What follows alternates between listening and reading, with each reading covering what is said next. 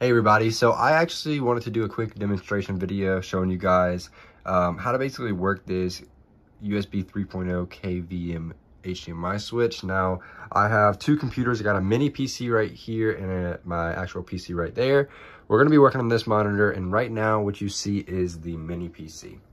Now, essentially how this works is you plug in your whatever monitor you have, you plug your HDMI there and run it to the back where you see the monitor input. Then you have your mouse and your keyboard. So right now, as you can see, it's on this mini PC and I can use the mouse. I can type in the keyboard, as you can see there. And once I go ahead and switch it, it'll actually switch it from the mini PC over to the actual large PC. So I'm gonna go ahead and do that now.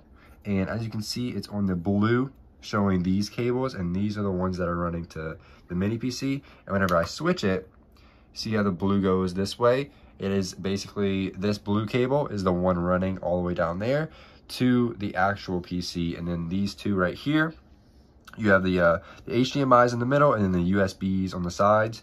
And if I go ahead and switch it back, you'll see the blue light comes to this PC. And as you can see, just give it a second, and there you go, we're back to the mini PC. So that's basically how it works. The two HDMIs just go to the actual PCs, and then the two USBs just go to the actual PCs. So it's super simple, and overall I give it a thumbs up, and I hope you guys enjoy because I think it's a great product.